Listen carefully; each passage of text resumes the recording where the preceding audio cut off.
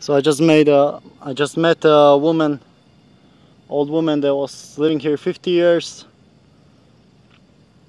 and she has like a durian farm down there somewhere.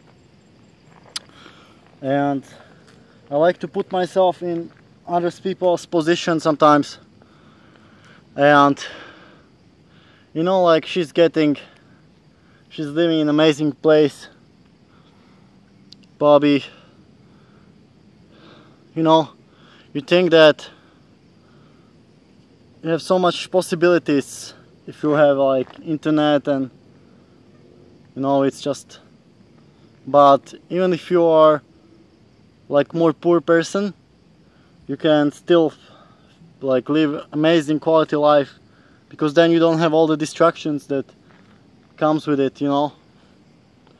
So if you can use all the modern advantages that we have in Western cultures, well, not just Western, like all the people who have like more money, you can use it in your advantage and just like build up your business online, you know, start up YouTube channel, spread a message.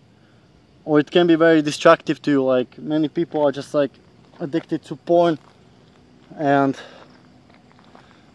all the recreational drugs, pretty much, shopping, and you know, and they can't get out of it, you know.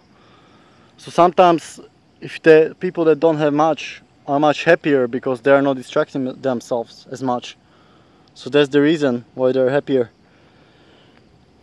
Like even the kids, the rich kids are not happier, you know. You see their faces, like they're, you know, their parents are stuffing them with junk food and they're just too spoiled.